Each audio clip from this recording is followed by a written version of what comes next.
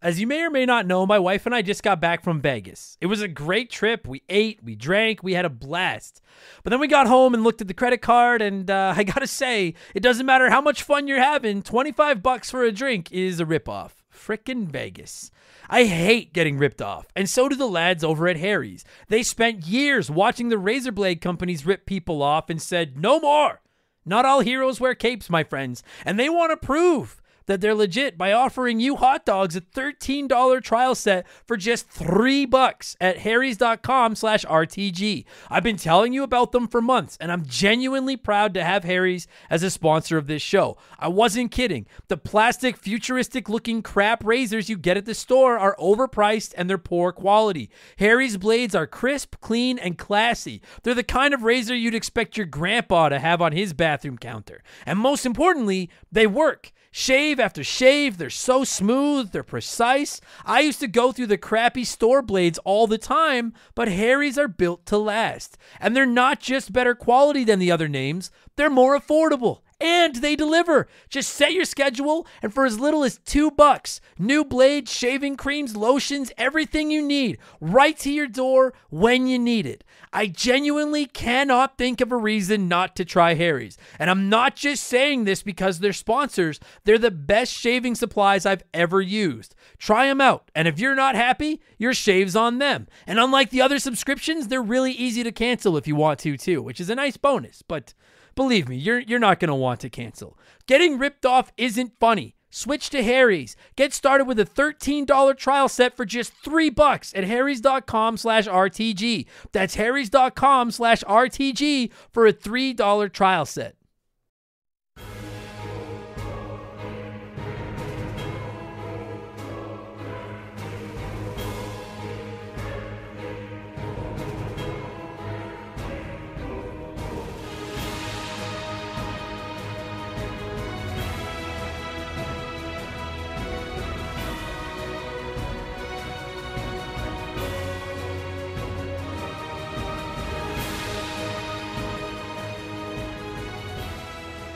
What's up, everybody? Welcome back to Remember the Game. It is my retro gaming podcast where every week a buddy of mine and I sit down and we geek out about the games we played back in the day. My name is Adam Blank. Thank you so much for listening to the show. And this week, it is episode 228, and I continue to plug away at the infamous backlog from hell, and I tackle another one of our world-renowned sponsored episodes where a listener of the show has generously sponsored an episode, skipped the democratic BS here at Remember the Game headquarters, and said, hey, dipshit, play this. And the game that this dipshit had to play this time was the beloved hack and slash beat 'em up Castle Crashers. I remember when this game launched back on the Xbox 360, and it was fucking everywhere.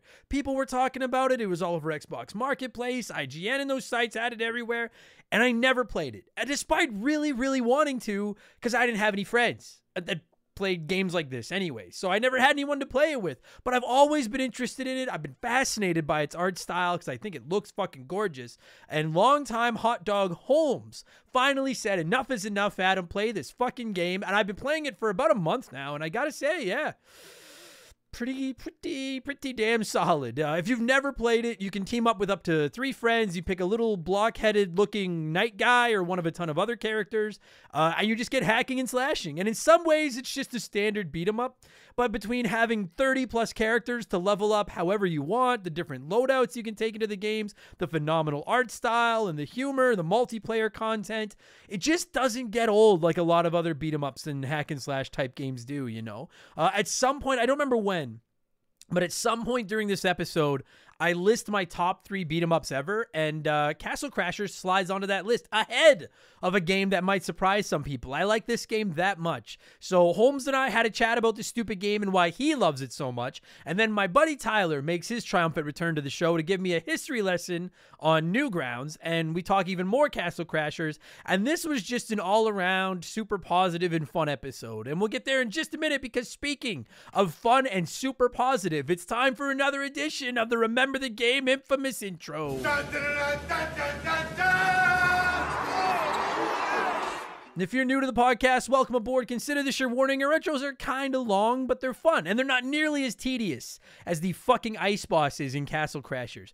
But seriously, though, if you do want to skip it, go about 30 minutes up the road, and you'll be past the intro, and you'll be right into the Castle Crashers content. We got a really bad review today from somebody that was like, this guy talks for too long before he gets into the video games. And it's like every time in the first 3 minutes, I tell you, just skip half an hour if it's all you want. But whatever. We get like so many more nice reviews. We get 15 or 20 5-star reviews to every one person that's like, I hate the intro.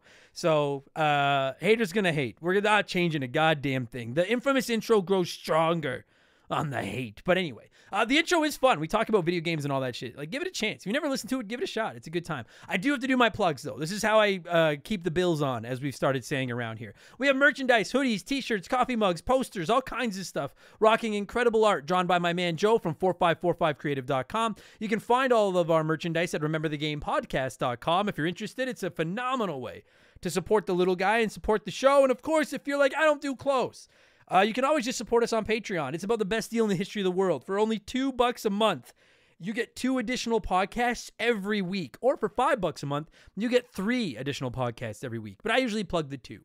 You get exclusive access to my gaming news podcast, Game Patch, each and every Friday, where I look at all the biggest news in modern video games. I add in my opinions, some sales picks, and sprinkle some profanity on top and all that good stuff. And Expansion Pass goes live every Thursday, and that's a different podcast every week. We do game rankings, console rankings. We look back at characters, genres, consoles. We do comedy episodes. There's a ton of spoiler-free modern game reviews in there. It's a potpourri of goodness. And this past week on Expansion Pass, it was one of my world-renowned ranking episodes, and I decided to rank some of my favorite things in this world, the listeners. I ranked my 10 favorite listeners. No, I did not do that. I ranked, because you know what? It would be, most of you would tie for first, and 3 of you would tie for last. And the 3 of you fucking know who you are.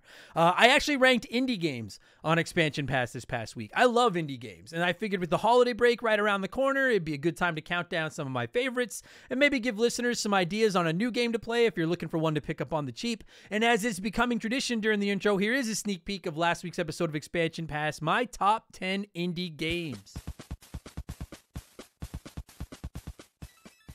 At number 11, the indie game that just missed out on my top 10 as much as I love it is Hades. And so many of you wrote in about Hades, and I understand. Hades is phenomenal. It's just, there's 10 I like better. Victor from Regina wrote in and said Hades. It's one of my all-time favorites, and it left me vibrating with enthusiasm after almost every play session. An absolutely incredible soundtrack and art style matched with tight, addictive gameplay. It's just as impressive as a piece of art as it is an enjoyable game. I can't say enough good things about it. Yeah, Hades is mwah. It is so fucking good. I'm sorry I couldn't make the top 10. And just to give you an idea, games like Dead Cells, Inside, Limbo, Guacamelee, the SteamWorld games, they didn't even crack the top 15. And I like all them too. That just shows you how deep this list of indie games that I love is. It's fucking wild. So those are all the ones that didn't make my top 10. Let's talk about the ones that did. My 10th favorite indie game of all time. So that's now available on our archives. And this week for Expansion Pass 142, it's Festivus.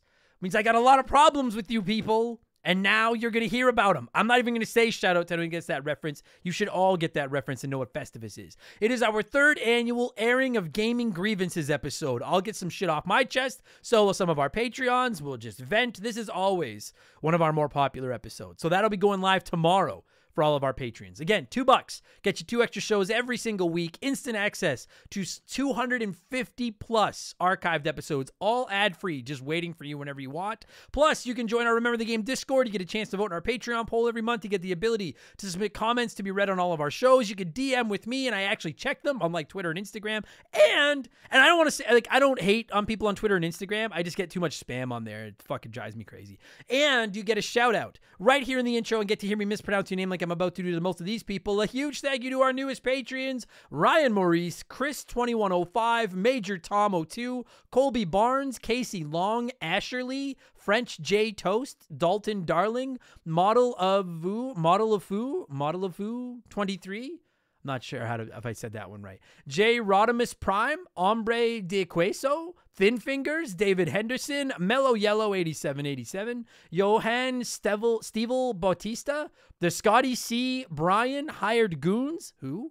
CJ3210, Brandon Helmheckle, Chase Ackerman, That Boy Dario, Rambo Dude, Super Garbage Day, Kaiser Nichols, and PBR Jax. If I fucked up your name, it's a badge of honor. Wear it as such. Thank you so much for the support, and welcome to Remember the Game Industries, patreon.com/rememberthegame if you're interested. And you can find me on Twitch at twitch.tv/rememberthegame whenever I feel like getting on there. No real schedule. So there you go. That's enough blowing myself. Let's blow some of you by blowing in some cartridges. It is our opening segment here on the show. I read a few comments and questions from our Patreons, usually gaming related, but not always. And we call this segment Blowing in the Cartridge. He blows all right. He blows big time. That's it, honey. Get into the spirit. And let's blow. Our first blower this week is Hego Waffle, who wrote in about the infamous intro and said, a little chicken or the egg question about the secret sauce of the infamous intro. Do you write the speaking of blank, it's time for the infamous intro joke before you write the opening comments or afterwards? I'm just wondering how the sausage is made. So if you don't know, and I'm sure most of you do, pretty well every week I'll say my guests and I are going to do something. Like this week I said this was just an all-around super positive and fun episode, and we'll get there in just a minute because speaking of fun and super positive, and almost every week I do a tie-in like that leading into the infamous intro. So to answer your question, Hego Waffle, I actually write the other part first, and then I just pick out the last few words and tie it into speaking of something and something for the infamous intro. I write the other part first, and then I just pluck some of the sausage out and use it to cue up the infamous intro. So now you know the secret. There's no reason to even listen anymore. Now you know how the sausage is made. Thank you for writing in. Stoop Kid 90 wrote in and said, "Hi, Mr. Blank. One of my favorite games on the PS1 was Tekken 2. And at release, the PS1 controllers didn't have an analog stick, so you were forced to use the D-pad. 20 plus years later, Tekken 8 is set to release, and it made me realize when I play new fighting games, I still only use the D-pad and never the analog stick. I know that's probably silly, but it's an old habit I can't seem to break. What are some old gaming habits that you can't seem to break?" Well, let me just say, first of all, as someone that doesn't play a lot of fighting games, it still sounds fucking insane to me that you would play a fighting game with a D-pad. I'm not judging, because I assure you'd fucking destroy me. But that just seems like, I guarantee you there are fighting game players losing their fucking minds right now. I have a few habits that I haven't been able to break. I still have game rage. I don't throw my controllers much anymore because they've gotten too expensive. They're not as durable as the NES was. But I still get really mad at games, and I hate that I get so mad. You know what's a huge habit for me is multiple save files. Even when the game has automatic saves, I still will manually save, and I'll keep multiple manual save files, and I will save over and over. I'll go in and manually save, and then I'll probably do it again just to be sure. I'm like, did I just save or not? I'm sure I'm not the only one that does that. And you know what? When I was playing Final Fantasy Tactics, I won't spoil anything, but anyone that's played this game, you probably know what part I'm talking about. Multiple saves save my fucking ass. So never break that habit. Keep multiple saves. Don't count on the game's one save for you. Keep multiple saves of your own. So those are two habits I've got. I refuse to use my items like a donkey when I play through an RPG or something. I'll be just getting died. I'll die over and over and over, and I refuse to use my elixirs and stuff because I'm like, I might need them later, even though I'm at like the final boss of the fucking game. And I hold the Nintendo 64 controller wrong. And before you write in and say that's why I hate it, I'm going to say no. There should never be a way to hold a fucking controller wrong. So that's why I hate that controller. But I hold it from the outside to use the analog stick. I can't hold the middle. It's too tight. I don't care for that. So those are just some of my bad habits. So I can't believe you play fighting games with a D-pad. That's insanity to me.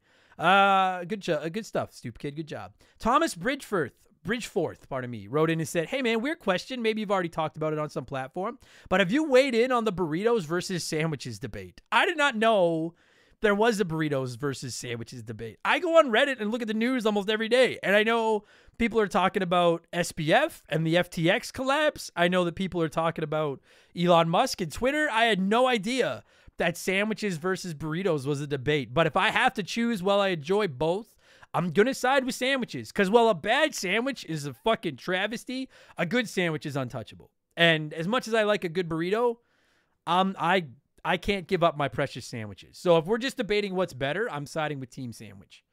I had no idea that was a thing. Clayton Robertson wrote in and said, "Hey, bro, I had a question. Super, super serious. As soon as you say that this question is going to be super, super serious, I have no doubt that it is not going to be serious." Clayton says, "If there was a video game villain that was going to try and chase you and kill you for 24 hours, and if you survive and live, you get $10 million, who would you be most terrified of having chase you?" You know what? I don't think I had to think about this very long. I'm going to go with Mr. X from Resident Evil 2, because not only does he scare the living shit out of me, but he kills me a lot. So I'd have no chance. I'd be so fucked it's not even funny. And just the idea of like thinking I have a safe hiding place and then hearing that fucking oh god. Fuck Mr. X. That's the answer. And there is no or maybe the guy from Outlast, the bad guy from Outlast. He'd be scary too. Although I don't think he'd be as scary if I could just not hang out in the dirty, dank, dark basement of a old mental hospital and I could just like go to the mall. I don't feel like he'd be quite as scary. So I'm gonna side with Mr. X, I think. Thanks for the question, Clayton. Donnie the Dude Walter wrote in and said, Andy, I have decided to pull the trigger and modify my Steam Deck to allow me to emulate. I've already made a list of ROMs I want to grab. I would like a true retro gaming expert's opinion, though. What is one game for each of the following systems you would recommend? NES, SNES, PS1, PS2, and GBA. Now, here's the thing. I have made my stance on emulation abundantly clear, okay? I get asked about emulation a lot, and I don't often read them here in the intro. I'm not going to tell you how to emulate and how to hack things. It's pretty easy to find on the internet, and I don't know legally what I'm allowed to say and not. Yeah, like I'm probably already breaking the rules, so I don't even know. So for the record, I'm going to recommend games. But, and my other stance when it comes to emulation is if a game is available from the rights holder at a reasonable ask, I will buy it. Like if I could buy a game on Xbox Marketplace or the PSN or on my Switch or something, and give that money to whoever owns the game and then play it for the show, I will. The only time I emulate are games that the only other option to get my hands on them is to go to the flea market and pay some grease bag $700 to get a copy. So just for the record, the games I'm going to recommend to you are going to be games that are not just readily available to the best of my knowledge, that you're going to have to emulate to get your hands on. All right. So I'm just putting that out there just for the record. So on the NES, obviously you're going to have all your big heavy hitters and everything like that. I'm going to go with, oh boy, I would have said Turtles, but those are all available now. You know what? I don't care. I know it's not going to be a popular take, but I feel like most of the good NES games are available on somewhere, either on the Switch Online or in collections like the Classic or the Contra Collection, the Castlevania Collection, the Mega Man Collection, etc. So maybe not a popular take, but I am going to go with Bart versus the Space Mutants because you can get all the other ones. You should have all the other big, known NES games. And Bart versus the Space Mutants is my guilty pleasure game. I love that stupid game, even though it sucks. I love that fucking game. Or Tecmo Wrestling. If you're a wrestling fan, go with Tecmo Wrestling. On the SNES, oh, Jesus. Because, again, most of the big games are fucking readily available. You know what? I'm going to break my rule because technically this game is available if you want to buy it through the PSN on the PS3. I'm going to go with Chrono Trigger. Because fuck them. I don't even like that game that much, but I know everybody does, and for some fucking reason, they refuse to re-release it. So fuck them. Chrono Trigger. On the PS1, I'll go with... You know what? I'll go with Medieval. That's a good fucking game. I like Medieval. I'll go with that game. On the PS2... Oh, Christ. Dude, actually, no. I know the answer to that one. On the PS2, I'm going with Spider-Man 2, the movie game. It is fucking awesome. Awesome. Or Spider-Man, Ultimate Spider-Man. Either of those. Ultimate Spider-Man or Spider-Man 2. And then you asked GBA. Unfortunately, I just have no knowledge. Oh, Metroid Fusion. Because I don't think Nintendo's made that available anywhere. I don't know fuck all about the GBA, but I'll go with Metroid Fusion because that game fucking slaps. So I hope that helps, Donnie. Good luck and congratulations on your Steam Deck. I actually just bought a Steam Deck. I just literally, as I'm recording, Steam just sent me an email. Hello. I'm not going to say what my Steam username is. We're preparing your item to ship. Tracking information has been created and is attached below, blah, blah, blah, blah, blah. So I have a Steam Deck coming. And before you all ask, I'm not interested in using it for emulation, at least not now. I just want to have a way to play a couple of big games portably. So I decided to treat myself after a busy comedy corporate season and buy myself a Steam Deck. So I guess I'm a half PC. I'm like a PC Master Race Lite now. PC Junior Master Racer. Anyway, Matt McLean wrote in and said, hey, Adam, I don't know if you've ever answered this before, but when you first started Remember the Game, how did you pitch it to your friends to get them to come on the show? I believe Chris was your first guest. What was the conversation you had to ask him or any other guest on the show? You know what's cool about it, Matt, is not everybody, like Chris, yeah, he was my guest on the very first episode. He's not a comedian, but most of my regular guests are. Not all, but most of them are. And so comedians are just horny to have a microphone near their mouths all the time. So it's very easy to get a comedian to come on a podcast. You just say, hey, would you like to talk? And they're like, fuck yeah, I'll talk. But when it came to Chris, I don't remember the exact conversation, but I had the idea of doing a retro gaming show, and I pitched it to him and just said, this is what I want it to be. Would you be interested in? And he was like, he is to this day, he's the best. He's one of my best friends in real life, and he's one of the biggest gamers I know. So it just seemed like a perfect fit. And I was like, would you want to come over? And I was like, no one's going to listen to this anyway, like I said in the first episode. So I've never had any trouble getting anyone on the show outside of the occasional guest that I've reached out to that hasn't responded. But those are like bigger name guests that I'm trying to interview, and they don't want to talk to fucking old small potatoes, Northern Alberta blank, and they can all go fuck themselves. Unless they change their minds and want to come on the show, then by all means, message me. So no, I've just never had any trouble. Most of them are comedians that just want to talk. And finally, to wrap this thing up, it's letter time. It's letter time, and JB Sharps wrote in and said, "Hey Adam, short and sweet blow this week. What game do you most regret playing for the podcast?" That's a really good question, JB, because I thought about going a couple of ways. I thought about going with like Shaq Fu and being like, it was just a waste of my time and it fucking sucks. And I wish I had just never touched it. But you know what? So it's a three-way tie, I guess. It would be Shaq Fu because it wasted, a couple hours of my life, and I'm mad that I spent my time playing that stupid game.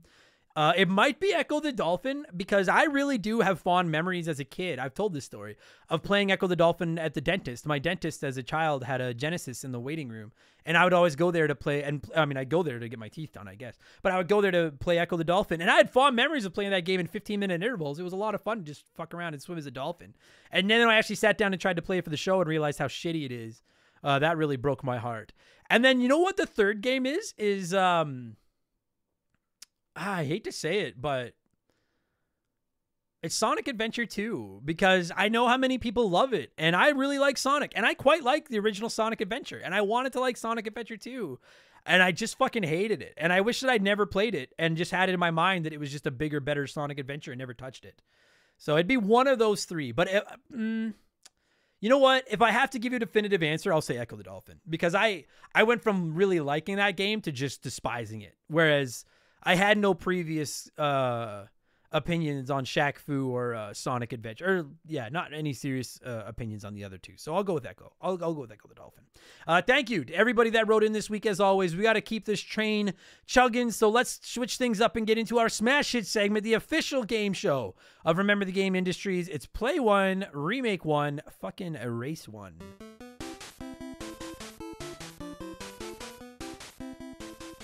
And a huge thank you to Classic Concentration from the NES for unknowingly providing us with the theme music for the show. The rules are simple. Every week, I give our listeners 3 retro video games. They can play one as it was released, remake one as a modern game, and the third is erased from time forever. And as always, there are no wrong answers, but there is a right one, and we'll get to that in just a minute. This week, I decided to go with 3 Xbox arcade games from the 360 era in lieu of, Castle Crashers. We've got Braid, Trials HD, and Shadow Complex. And 31% of you said you'd play Braid, remake Shadow Complex, and erase Trials HD. Let's see what a few of you had to say here, and then I will tell you what the right answer was. Casey Long wrote in and said, play Trials HD. I love that game, and I wouldn't change it. Play Braid. I don't know shit about it, but it looks like fun. Always love the side-scrollers. And then erase Shadow Complex. I don't know it either, but it looks like a game I would probably suck at and rage quit. Now, here's the thing. When I originally read your comment, I read it as play Trials, remake Braid, erase Shadow Complex. And I like the idea that you were erasing a game that you thought you would suck at and rage quit. And I was like, well, that's smart. Get out in front of it and erase a game that's going to make you rage. But you said play 2 games. Whether that was intentional or not, you snuck a goddamn breach of the rules into my conversation. I won't let that happen. Double secret probation, Casey. The fuck out of my house. You can't cheat like that. If it was an accident, you're still on double secret probation for making a mistake. That's how it works around here. Major Tomo, I don't make mistakes. Except maybe pronouncing names and saying words, which is anyways, doesn't matter. Major Tomo 2 wrote in and said, play Braid. I never did, but I thought it looked cool and I'd like to go back and try it. Remake Shadow Complex, because I really liked it when it came out and it would look great remade. And erase Trials, because rules are rules. Because rules are rules. Thank you so much. I would expect that kind of discipline from somebody with a name like Major Tom 02. Much better than plain old Major Tom 01. So thank you. And yeah, Braid, I never played a lot of Braid either, but it is a cool looking game. I am the Johnny 5 wrote in and said, basing my answer on screenshots as I've only played Trials, I'll play Shadow Complex because of Metroidvania sounds fun. I'll remake Braid and clean up the art. For some reason, it looks simultaneously great and shit. I think it looks great, but I see where you're coming from. And erase Trials as I've had my fun with it, and well, it will be missed. I want to try something new. That's how it's done. You live on the edge, Johnny. I like that logic a lot. Fucking erase the one you've played. Try something different. You've already had a peanut butter sandwich. Try a goddamn, I don't know, what's one of the weird fucking sandwiches? Try a honey sandwich. I hate honey sandwiches. Crash Override wrote in and said, play Braid. The developer really tried to give us more than a game here, and it shows. Braid is as close to a work of art as a video game can get, and it deserves the respect of being preserved in its original state for generations to come. I like the passion. Remake Trials. Countless hours lost in this original gem. Keep the controls as they were, damn near perfect. Introduce some new animations. Splash some color and absurdity. Maybe throw in a chimpanzee driver and take my money. Staying within the rules of the game, I'll erase Shadow Complex. I never played it, and I would not know what I'm missing. Ignorance is bliss, as they say. You know what? Your sell of Braid wowed me. That was well said, Crash Override. Well said. And Hombre de Queso wrote in and said, play Braid. It's a cool concept and still looks good today. Remake Shadow Complex. Looked good for the time, but it could use a new coat of paint and maybe make it a little bit longer. And Erase Trials. Great game, but there's like 10 of them. And only one Braid and one Shadow Complex. And I like that logic too. And sometimes people argue with me. And they say, well, if we erase one Trials, do we erase all the Trials? Nobody knows. That's the magic of play one, remake one, erase one. Nobody knows. I'm actually going to go with the majority of you this week, 31% of you, including Red Sparrows 11, who said, play Braid because the art style doesn't need to be updated and it's an amazing game. No reason to remake it. Remake Shadow Complex because I haven't played it, so maybe I will if it's on a new console. And erase Trials because there are several Trials games that I can play, so the first one won't be missed. My logic isn't the same, but my order is. I personally would play Braid because I have played just a little bit of it, and I've always wanted to go back and give it a proper playthrough. I think it looks just like it would scratch every itch I have. I'm going to remake Shadow Complex because it looks right up my alley. I fucking love 2D Metroidvanias. I just figured a remake will just make it better. You know, I don't want to change anything. Just clean it up. Quality of life, blah, blah, blah. And then I'm going to erase Trials HD because it looks cool, but I would rather play Braid and Shadow Complex. And I have Tony Hawk. I don't even know what exactly Trials is, but no offense to it, I have the other two. I don't need Trials. So that's what I would do. So thank you to everybody that wrote in and played this week. As always, I appreciate it. Before I get to what I've been playing, I might be squeaking in a quick word from a sponsor. This show is sponsored by BetterHelp. Everyone that listens to this podcast knows about our illustrious CEO, my dog Molly. But the other silent partner behind the scenes is my wife. And let me tell you, my friends, a 17-year relationship with another person that has to talk to and live with you is a lot harder to maintain than one with a dog. We've had our ups and downs, and as you all know, a relationship isn't all sunshine and rainbows. They can be a lot of work. You get out what you put in when it comes to relationships, and talking to a therapist can be a fantastic way to put in some work. They can help you work through your issues, learn to communicate better, and even just provide you with an ear to bend when you need it. I've talked to my therapist about my relationships, especially when it came to my stand-up comedy career and how much I was away from home, and they helped me work on ways to keep my relationship strong even when I was out on the road. It turned out our relationship was actually better when I was out on the road, but that's a story for another day. And I know, right? Therapy. Who has the time these days? BetterHelp hears you, and they're making it easy. Fill out a quick form online, and they'll match you up with a therapist that suits your needs and that'll work around your schedule. You pick the meet times, and you can get your therapy fix from anywhere, over video, phone, or just chat. Become your own soulmate, whether you're looking for one or not. Visit BetterHelp.com/rememberthegame today to get 10% off your first month. That's BetterHelp, HELP.com/rememberthegame. Or maybe not. I don't know if we've had a sponsor this week. If we do, there was one just right there. What have I been playing over the last 7 days? God of War Ragnarok. I finished it a couple of days ago. In case you're wondering how finished it, I did. I'm not going to spoil anything, I promise. But I beat the game, and then there's like... how do I say it without spoiling anything? There's like a little bit of a post-game thing that's like 10 minutes long, and anyone that's beat it, you know what I'm talking about. I beat that part too. And I think I'm done. I'm like 40, 45 hours in. There's like, I could go out and do a bunch of optional fights and stuff, but I've had my fun. I know I'm just going to end up raging at some of those other fights, and I'm ready to move on to another game. So I'll be reviewing that on Expansion Pass in January, but really, really, really good game. I've also been playing High on Life, the new first-person shooter on Xbox Game Pass from the creator of Rick and Morty.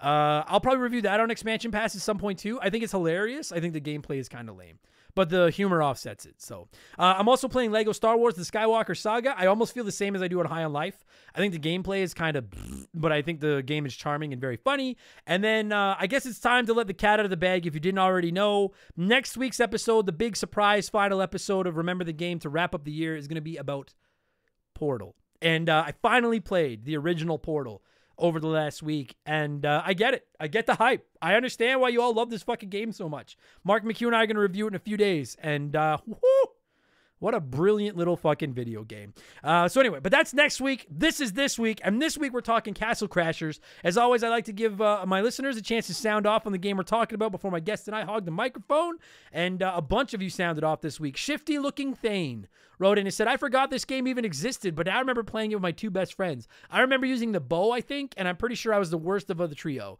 It was fun, though. You know, I would imagine somebody with a handle like Shifty Looking Thane plays as an archer, and yeah, and the archer's always going to be the worst member of the team.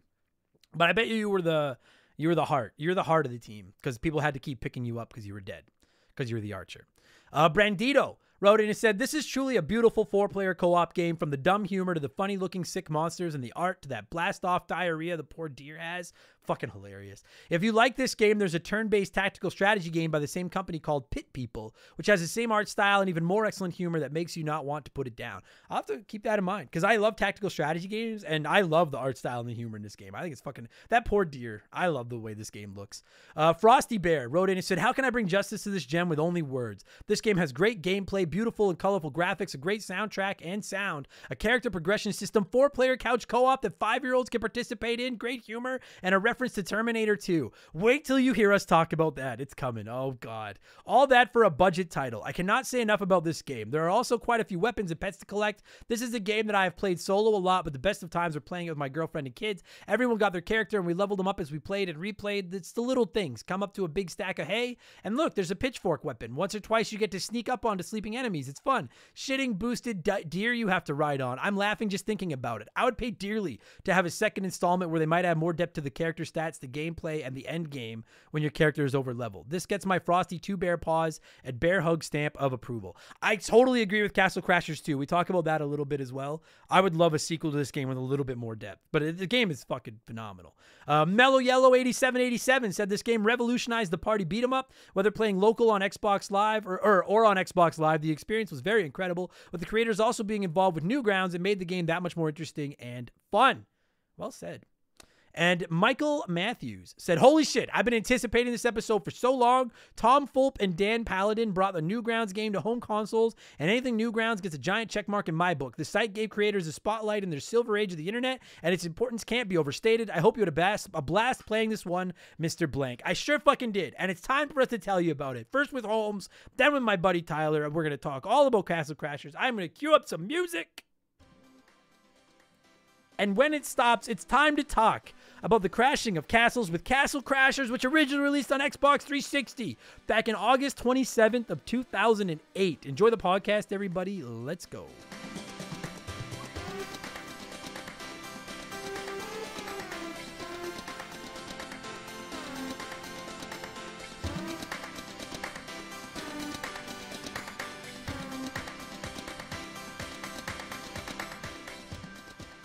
Okay, so as I'm sure I mentioned during the infamous intro that is yet to be recorded, this is one of our prestigious sponsored episodes. I gotta come up with a better name for the prestigious, but whatever. It's one of our sponsored episodes, and I feel like I'm gonna fuck somebody over if I'm wrong. I want to say it's our first returning guest on one of these. I don't think anyone has done 2 of these yet. Either way, it is the sultry voice of my friend Holmes that sponsored this episode. Holmes, how you doing, buddy?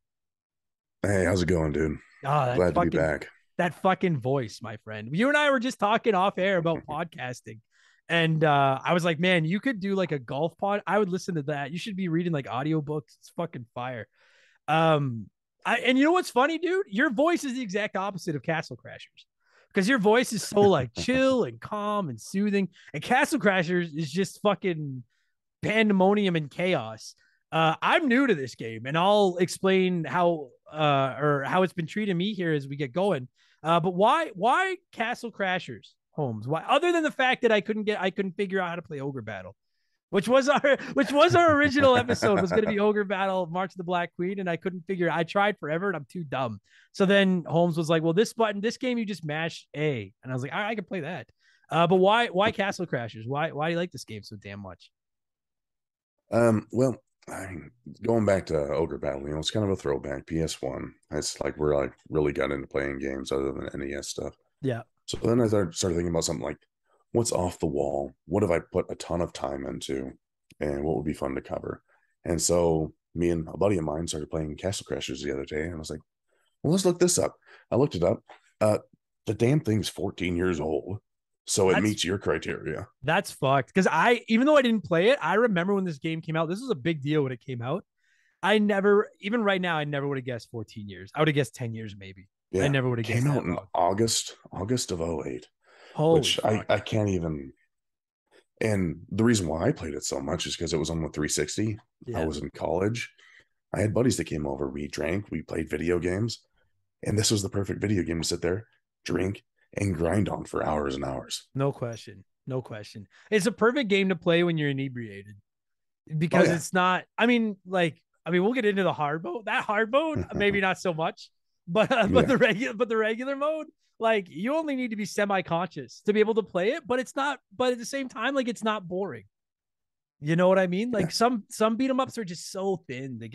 I love the Turtles beat 'em ups, but a lot of them are fucking like tracing paper thin. Well, make the Shredder's Revenge comparison. I mean, Shredder's Revenge, tons of fun. Totally. But the only thing you do in that game is level up your power bar. Totally. In this game, you level up your stats, you get different weapons, different animal companions, and 2 different difficulties. I mean, there you go. Well, and like I'm not going to be like, this was the first Xbox Live game, because I know that's not the case. But like, I know that's not the case. But like, when I think, because I love the Xbox 360, like, dude, how good was the fucking Xbox 360? What a great console. Awesome. I'm so glad that thing came out when I was in college. That's exactly when I needed it. Still, I don't give a fuck. Like, I like my Series X, but still Xbox's best work is the Xbox 360 by a mile. But I remember when this game came out, and it was like, I know it's not the first Xbox Live game. I don't think it's like the first Xbox arcade game, but it kind of felt like the first Xbox arcade game that really got like mainstream coverage. Do you know what I mean? Like it was everywhere when it, and like now I don't know anything about its history. Like it had to do with like the website or something, right? Like the Newgrounds affiliation. The guys made video games for Newgrounds and everything like that. Right.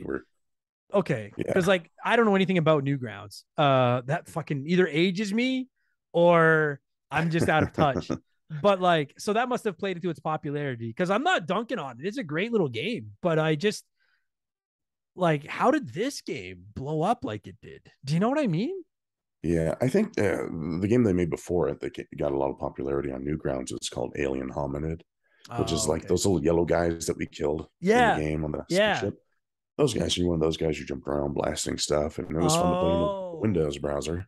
Okay. Well, that got a lot of popularity, got some attention, and then they made this one. Okay. It just feels like a perfect storm, because like, again, not to dunk on it, great game, but I just, even playing it now, like I played the remastered version, over the last few weeks to get ready for this. Yeah. And I was like, this is tight, still plays great today. Fun game, looks nice. But I was like, this isn't like, it's not a game. It's not an earth shattering game, but I've told you, like when this game came out, I wanted to play it. I just didn't have any friends that would play it with me. Right. I was lucky because I was in college, so I played it with my 2 best friends, and then at the time my girlfriend, who's now my wife. Right. And we still play it to this day. Yeah. Like I said the other day, like me and one of my buddies were playing it, and then she came downstairs and was like, "What? You didn't invite me?" And so we fired it up and we all started playing together. So I mean, it's still just a fun game. It's simple, but there's enough nuances to it between like the different attacks and being aerial and attacking and the magic and everything like that. Totally. It lends to it. It's an endearing game, especially with the humor. Yeah. Oh, dude, the first time I played through this game, the forest level, and I saw the owl sitting in the tree, and I went up and started like swinging at it because I thought maybe it'd fly away and drop an item or something, and then it poops behind the bush, and it made me laugh, and I was like, all right, that's good. I'm a 39-year-old child. I like poop jokes. That's good stuff. And then that stupid deer like rockets away pooping, and then that bear pops up, and you think it's the enemy, and then it just completely shits its pants behind the bushes. Fuck. I don't care. I was like, it's getting at least like an 8 out of 10 equivalent score, even if I hate the rest of this game because it's full of poop jokes. And you're right, just exactly. It's perfect. Oh, fuck. The animation, everything. So like when I said I was gonna play it, everyone was like, play it multiplayer. They're like, you're doing yourself a disservice if you don't play a multiplayer. And multiplayer is fun, but I like it. I kind of like it single player too. Like, are you like, yeah? Like for me, it's really weird playing it single player because I always played it with other people. Right. But I never played it with 4 people regularly all the time. It was normally 1, 2, 3. Right. And so it's a lot easier to level up and do all that kind of stuff. Okay. When we were playing the other day and there was 4 of us, it was a little hectic. And then like I came in with a level 20 something just to try and help out. Yeah. And you're all like level 1s. That was brutal. Yeah. That was brutal. Yeah. Because you're all getting less experience. They're all twice as tough, dealing twice the damage. It was just, oh god. Yeah. Yeah. When we were playing a 4-player, we were getting shit kicked. But then you and I played it 2-player. And we went on that hard mode. And let me say, we got our shit pushed in. We sure did. Fuck me, did we? But like, it was awesome. I love that hard mode exists because that gives you a reason to come back. I'll ask you, dude, in your expert opinion, and I use that term loosely, but compared to myself, you're a Castle Crashers guru.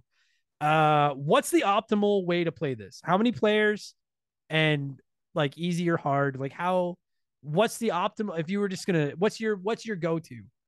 Preferred, I would say, if you're starting off on level 1, 2 people. Okay. But if you have like the giraffe to help with the giraffe animal to double your XP or increase it, at least whatever it is, you can do up to 3. But I would say 2 people going through regular. Once you get past level 20 or 30, bring in a third. Right. If you're going to do 4 people, it's best to do either, I would say, on insane, but be level 40 plus. Right.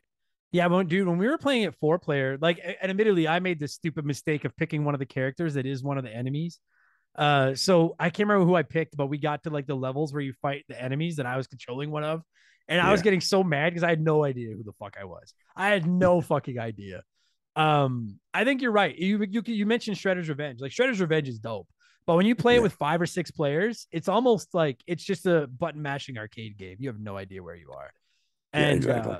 I found that with Crashers. Like, when we were playing it 4 players, it was fun to play it with 3 of the lads and just make jokes and have fun. But like, I from like a, quote unquote strategic beat 'em up, I actually enjoyed the 2-player gameplay more. That was just me though. And then my other thing I wanted to ask you was, like, there's so many characters in this game, and I've only played as like 4 of them. I'm still learning all of them. Right. Who's the bet? Who's Holmes's ace in the hole? Who's your go-to? So the character I was playing with when we were playing the Blue Knight, it's not my favorite class to play, but it's probably one of the most useful ones because you can freeze so many enemies with him. Right. And he deals a lot of magic damage. Right. So being able to throw down those icicles, freeze them, hold them in place, then you can hit other ones or group them all together and start pounding on them helps a ton. My favorite, though, are the 2 characters that you unlock with the Blue Knight once you beat the game with them. And they use the saw blades because those are boss killers. Now, so instead of calling in a line of ice, he calls in a grouping of like saw blades. Yeah. And they don't do a ton of damage, but there's so many of them. Right. Like the, what do you call them? The boss at the end that has all the little painting guys. Yeah, yeah. If you have the magic leveled up on that guy, all the way, and then go in there to him, you can kill him in 1 blast of magic. That's sick. So like 1 magic bar worth. I know that this game has nothing to do with Capcom or anything like that, but I'll just ask you, do you think, we're just speculating here, conspiracy theory, tinfoil hat, do you think that making that saw blade magic as overpowered as they did, do you think there's any chance that's a tribute to Mega Man 2 and the Metal Blade? Like, can't help but think that way. Or do you think, like, am I crazy? I like to think that everyone in gaming respects Mega Man as much as I do, but I don't know if that's true. I never actually even thought about that. I mean, Oh, so then no, maybe, it probably but isn't then. It probably isn't then. I'm just a fucking loser who only knows the like funny eight thing games. too is like from the original version of the game to the remastered, they nerfed that saw blade too, because it used to do twice as much damage. So once they realized that everybody was using it to kill the bosses, they cut the damage in half, and it still mows them down. Oh, But they did okay. nerf it. So then, all right. So then I'll ask you this, because you've played I've played the remastered version with you, so I know you've played it. But I Yeah, know you played the OG one back in your college days. Uh, Preference is the remastered one better? yeah, I would say so because it just combines everything really Right, nicely. Because they had a little bit of DLC with it, and they got rid of some bugs. right. But not that there were very many to begin with. But No, um, no, I would say the remaster's nice just because it's all bundled together. And like we went to the insane store before we went on to the insane mode, the hard mode, yeah, and then all that stuff there, all nice laid out. So I would say the remastered's a good way to play it. yeah. And I'll tell you, man. Like, I mean, I'm gonna get into this more with Tyler in a minute, but like, uh, playing it in 2022, still, I can't believe it's 14 years old. Still fucking like I don't think it shows its age at all. Like I like my only quote unquote qualm, I guess, with the game, and it's so minor, is and I wasn't sure was that they're outside of their magic, it doesn't seem to be a lot of difference in the characters. And so I was like, if you Yeah, don't want to play a magic build, like if you just want to play a melee build, it almost feels like it doesn't matter who you pick. yeah, It just they're pick all the whoever you same. think looks nice. But that doesn't even really matter. Like it's not a big deal. And like it is fun to pick the characters. So okay, so then I'll ask you then who's your favorite? Like who's just do you have like a favorite character? I would just stick with the Blue Knight, Yeah. the OG Blue Knight, just because he's so useful and his Yeah. magic's probably the most powerful. I So like optically, I think the that's the pink guy with like the kisses on his mask with like the yeah, like pixelated rainbow wand. It made me chuckle. Like I like that you could basically there's like an endless amount of characters you could make with that palette if you wanted to if you yeah. swapped it. And like once that one released, that was my wife's favorite character. So it Yeah, was me as the Blue Knight, her as the Pink Knight, and then my buddies would play whatever. I love it. Like it's I So almost they wish had it some had good like a fun ones. create a character in it.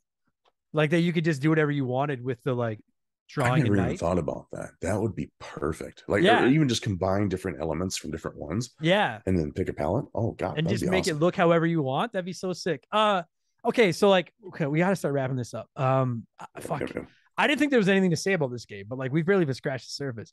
Yeah, I mean, you haven't even Um talked about all the bosses. Have fun with no, that with your and buddy. that's exactly where I was gonna go. I know who I hate and I know who I love. Favorite and least favorite boss in the game. I know I'm putting you on the spot. Ooh. You know, favorite boss, I'll go ahead and throw to the big cat in the water just because I loved watching my friends die to it all the time and I never Really? did. I fucking hate that. All right, no, God. He's my No, least favorite boss in the fucking game because he's so well, fucking such a I'm pain always in the one the that had to ass. kill him. I'm always the one Ah, that had to kill him. So everybody else would die. I'm like, fuck, okay, fine, I'll do it by myself. Five, fuck, I 10 minutes hate later, him. here we go. He's a cool And design. then least favorite boss.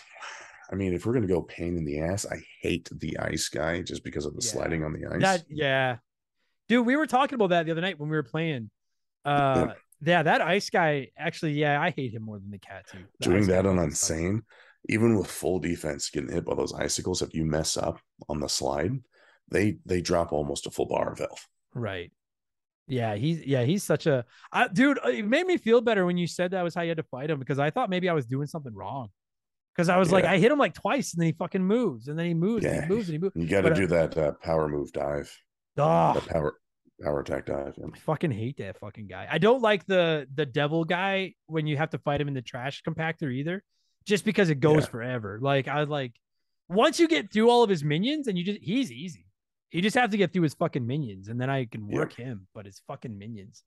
Um Fucking creative game. I was saying to you when we were playing the other night, I love the Medusa snake just because she wears a high heeled boot on her tail. Exactly. Like that she's never gonna walk on or anything. I just so many little things. Like what a clever little game, man. Yep. Um It's awesome. okay, so before we score it, dude, I'll ask you like, is there anything else? Like is like I have lots to still say about it. I don't want to repeat myself twice, but like is there anything that you really wanted to like the world is listening and you're a fan of this game? Is there anything else that you love or hate about this game that you want to get off your chest? Is there anything we didn't talk about? I, I just think it's a great, multiplayer, fun to play with friends game. It is. So if you got people to play with, or if you're in the Discord and need people to play it with, I'm always down to play some Castle Crashers and a few other people out there too. For sure. I could see myself playing this game for years, man. I do wish it had cross progression. Drives me crazy. Yep. Like I'm on my Switch, or at least cross play. Like I'm on my Switch and I can only play with other people that are on my Switch, which, doesn't, I guess it's a 14-year-old game. Like how much more can you expect them to update it? But Right.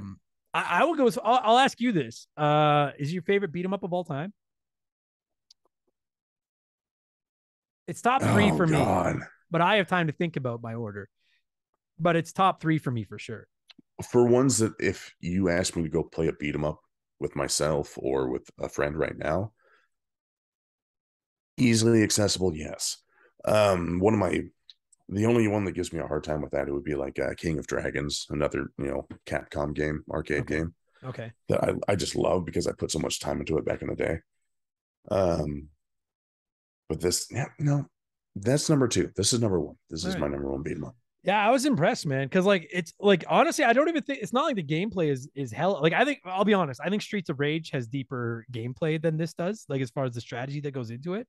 But just having like the sheer number of characters and being able to upgrade them however you want and equip your loadout with your weapon and your animal partner and mixing and matching teams. And when I started playing it, I was like, this is fun. And by the time I'd beaten it a few times, I was like, dude, this is a top 3 all-time beat 'em up for me. Like, what a great fucking makes me wish I had friends. The only Xbox 360 game I played online with people back in the day was Left 4 Dead, and I played it with strangers because I had no friends that played video games. And I would have been all about this, but all my friends were too busy fucking getting laid and shit like that. So not me, not fucking me, Holmes.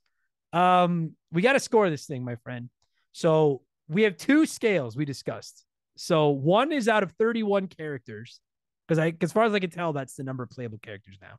Or 2 would be out of 360, because I'll always consider this an Xbox 360 game, even though it's on everything now. It's an Xbox 360 game. So you're the sponsor. What do you prefer? Do you want to score it out of 31 or out of 360, or have you got some other dumb scale? I'm open. I love dumb scales. Let's just do all the 360. That's what I played it on. That's what I remember it from. Let's do that. All right. Well, then the floor is yours. If you were going to score this out of 360, I love that scale. What would you score Castle Crashers? I'll give it 340. And I'm going to dock at those 20 points only because when I tried to transfer my 360 data over to my Xbox One, it messed up and wiped all my 360 data. So I lost all my max level characters that I had from all those years when I was in college. That's fucking, I got to say, my friend, I respect the fact that you came back, because I'll tell you, if I lost that much progress in a game, I might swear that game off forever. Like I might straight up I might start a video game podcast and not tell anybody my agenda and wait until it's popular and then review it on an episode of the show and just tear it a new ass. And no, I did not lose a Sonic Adventure 2 save or anything. I just hate that fucking game. But I would have done that if I'd lost that much progress. So 340 is a pretty good fucking score, man. That's like a 9.5. I think that's a pretty admirable score. I don't really have any issues with it. I mean, it's just fun. Yeah, I don't either. Like, I'll get more into it in a second with Tyler, but like, outside of maybe like, I wish they had also done blank, there's really not a single fault in this game. It's just a solidly made, fun little game. It really is. Do you think we ever get a sequel? It's possible. So I didn't realize until I was looking up other info on the creators and everything like that, but they did make the game after this, after the remaster, called Pit People, and it's a tactical game with some of the same characters from this in it. I didn't realize it existed until this morning. I bought it. It is installed on my Xbox. I will let you know next week in a DM what I think about it. Please do. It rates really highly on the Xbox store, which means a lot because normally people just shit on games in there. Yeah. And according to Wikipedia, there is a new Alien Hominid game in development since 2018. Oh, and those are those little yellow guys. Yep. Yeah, I love those little guys, by the way. Fuck yeah. Those guys are better than minions. Just because they're yellow, that's like Yes. I fucking hate the minions. So shout out to and the they look Hominids evil guys. and they have guns and they kill things. Of course, Yeah. they're better. Dude, and like one of the I gotta go. But like one of the funnest parts is Yes. there's that part in the spaceship where you just get swarmed by like 400 of them, but they each die from like one hit, and you're just mashing away and like, oh my god, I love this stupid game. So good, so good. Buddy, thank you so much for your patience for taking I took forever to get to this fucking episode. And thank you for turning me on to Castle Crashers and letting me finally play a game that I wanted to play a decade and a half ago, because now I have friends. So thank you so much for doing this, buddy. I appreciate it. No problem, buddy. Glad to do it. We'll see you later.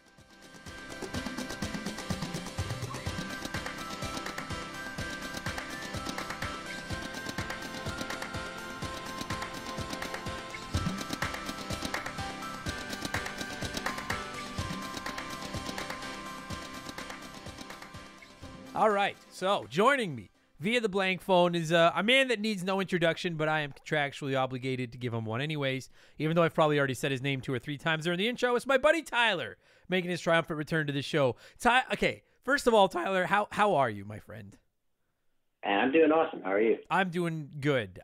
Christmas is a week from 7 days from the time you and I are recording this. It'll be Christmas night. So I hope that I'm not going to name your child on the podcast. I don't know if that's crossing any lines or not, but I hope Santa is good to your child and doesn't hold your child accountable for his father's actions. I hope that. Let's just say I'm one of those dads who hasn't bought anybody anything yet. Oh, perfect. You still have 7 days. Yeah. You still have 7 days. We were just talking about that. My gift to the world is doing this podcast. Is that not good enough? Yeah. So, so when your kid comes downstairs on Christmas morning and there's nothing under the tree and he's crushed, you can just hand him your phone and start this podcast. Be like, this is what your dad was doing. And then this is what you get. Yeah, and then when he listens, maybe he'll be like, well, can we at least play Castle Crashers now? And you'd be like, no, I'm playing. You can't play. It's for me. Dude, it's so funny because when Holmes picked this game and I knew we were gonna be talking Castle Crashers on the show, I don't know what it is about you. It was just like Oddworld. When I text you to see like, hey, yo, you've played Oddworld, and you're like, hell yeah. You were the first guy. I don't know what it is. I was just like, I don't know if it's the art style in this game or what it is, but I was like, fucking Tyler's played some Castle Crashers over the years. Oh yeah. So I crushed this game on the Xbox 360. This was like I can't remember if it was free to play or if it was like $5 or something. Like it may have even came with an Xbox 360 at one point, like as a package deal. Yeah. But I played, like, anybody I knew who came over was like, oh, you want to throw down on some Castle Crashers? Like, it was the go-to game. It was like GoldenEye back in the day. Someone comes over, sits down and play GoldenEye. This was the, like, party game, pre-drink before going to the bar or something like that. Sure. Just chilling out game. Well, and it's so funny because I had never played this until, I don't know, about a month ago when I started playing it for the podcast. I love it. Anyone that's a big Castle Crashers fan that's worried it's going to get a bad review, it's not. It's not. I may not know a ton about the lore of, like, Newgrounds or whatever the fuck that company's called and all that, but I do like this game. But I was saying that, like, I remember when this game launched. This was like one of the first big Xbox arcade games. Remember when 360 did Xbox Arcade? This was like that's what it was on. That's what I'm thinking of. Arcade. Yeah. It was this and like Geometry Wars. Yeah. That was another great one on there. I had one of the top scores in Geometry Wars for the longest time. I played a lot of. Did you ever play Explosion Man? That was my big Xbox game. Yeah. I love Explosion Man. Oh man. Those were great games, man. Good for fuck. Like, okay. Before we get into Castle Crashers, just how fucking sick was the Xbox 360? Like, the original Xbox was rad. The Xbox One was awful. The Series everything's the jury's out. We'll see. I like them, but the Xbox 360 was just what a beast. It was the first console to take me away from PC gaming, where I stopped playing on the PC and was like, oh, this is better. Yeah. Because of games like Gears of War, Halo 3, Castle Crashers, Geometry Wars, BioShock. Like, it was, and I'm to this day PC through and through. I'm sitting here in front of my 2-screen, like, rainbow glowing monster of a tower PC. Xbox 360 took me away from all of that. Yeah, dude. Albeit at the time there wasn't like great PC games coming out. Sure. There was, some obscure Russian games coming out that were good. I get it. I've said many times, like, the 360 is my favorite non-Nintendo console ever, and it's the console that brought me back to gaming after I kind of stopped for a while. Like that, like, and you know what's fucked up is like even with the Red Ring of Death, and because I think that's the Xbox 360's legacy is the Red Ring of Death, unfortunately. But even with that fucking ring, everybody still loves the Xbox 360. Like what a great system. And sometimes that Red Ring of Death was like a heating error where your Xbox was overheating and like the board was melting inside, right? Yeah. I remember the first Xbox 360 I had. I was working like road construction at the time, so I had the winter off and started to get the red ring. So I had the double ring, like that half circle, turning red. So it was like, oh, you're overheating. So I had this big duvet blanket that I would wrap myself in.